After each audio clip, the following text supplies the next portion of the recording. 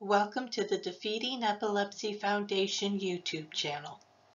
In this presentation, we will discuss what a functional MRI is, the purpose of an fMRI, how does an fMRI work, before and after having an fMRI, the pros and cons of having an fMRI.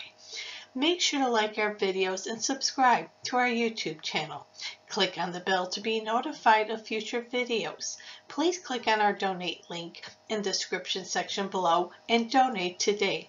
Your donation helps us to make a difference for those battling epilepsy. We appreciate your support. A functional MRI is a piece of technology that forms a picture of what is happening inside the patient's brain. This is often done before surgery to determine where a tumor is. These images are then sent to the neurosurgeon, who can evaluate the specific brain region that requires surgery and what parts to avoid. It is pain-free and often plays a pivotal role in brain surgery. An fMRI works by using the same technology as an MRI. To take the image, the patient will lie in a tube-shaped magnet that uses the body's neurons to measure blood flow. This happens because where the brain is more active, it will send out more electrical signals. By performing an fMRI, we can measure the oxygen levels in the blood.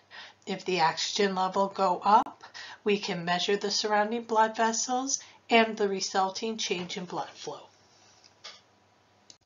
Once inside the scanner, patients are given activities to perform. This can include simple tasks such as thinking, memorizing, or gripping. The active regions of the brain will then light up on the scanner, and by finding out what places are active during these actions, the surgeon will know what neurotransmitting pathways to avoid. An fMRI can last anywhere between 40 to 55 minutes and is often painless. However, since you are in an enclosed space, some people may experience claustrophobia. Some places may require you change into their hospital gown before the MRI. Guidelines on what to eat will be provided, but you can safely assume to consume your daily diet and medications unless told otherwise. Some fMRIs may include injections of materials to help isolate the neurons and create the picture. If you are pregnant or have other medical conditions, consult your doctor. Leave all jewelry at home or remove them before the scan occurs. Metal will interfere with the magnetic fields surrounding your body. If you have metal implants, consult your doctor. After performing the fMRI, you will collect your belongings and leave the scanning area. The doctor will receive a report of your fMRI results. An fMRI should usually be performed 1 to 2 days before the surgery. If surgery does not immediately follow, you should meet with the doctor to determine the best form of surgery and how much of the brain they should remove. An fMRI comes with a variety of benefits, but it also has some negatives.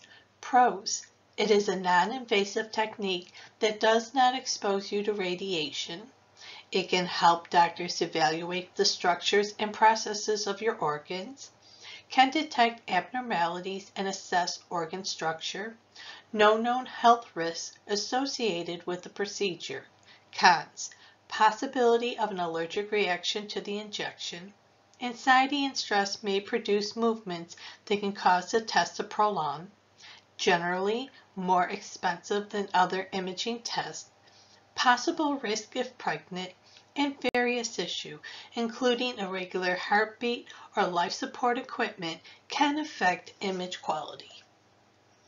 In conclusion, a functional MRI is often a feasible option for patients requiring brain surgery in the following days. The fMRI allows doctors to map out your brain and its functions to determine what they can cut and remove from the brain.